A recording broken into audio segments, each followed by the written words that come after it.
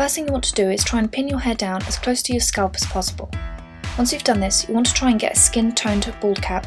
Fortunately, all I had was white, so I had to use that, but if you get something which is close to your skin tone, it'll be much easier to work with. Next, pull this over your head, and you want to try and fit it roughly to how you want it.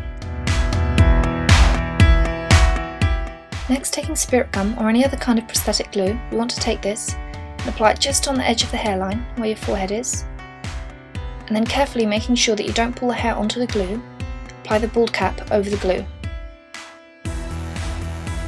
Taking some scissors, I'm just going to really carefully cut away a space for the ears, and you want to bring this as close to the ears as possible, leaving as little space for hair to peek through. Cut away any excess before applying spirit gum and making sure that all the edges are really nicely stuck.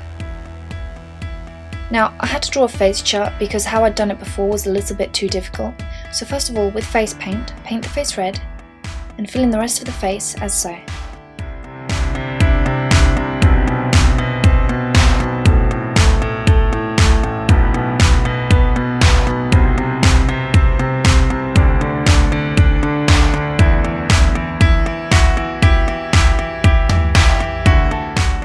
At this point, draw a line which starts at the centre of your lip, pointing to the outer part of your nose, and then join it up with the sides, filling it in and filling in the entire upper lip.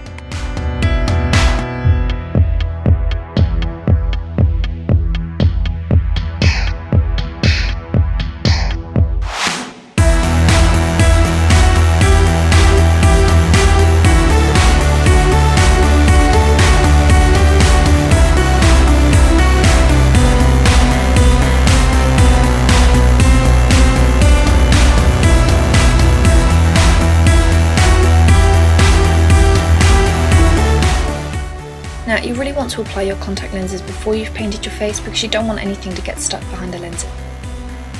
Now, because the horns are going to be stuck onto the bald cap, I'm not going to be using spirit gum, so I'm just going to use regular glue to stick it onto the bald cap. To make the horns, I used air hardening dry clay, and this is the lightweight kind, so once it dries it's incredibly light. Once you've molded it into the shape you want, you simply cover it with ink, which is automatically going to seep into all the little holes and cracks, and you just let it dry. So sticking it where you need to. Just apply the horns that are visible, there's no point in applying the ones which are behind the head since you're going to cover it up with a hood or a pashmina. And other than that, you're done.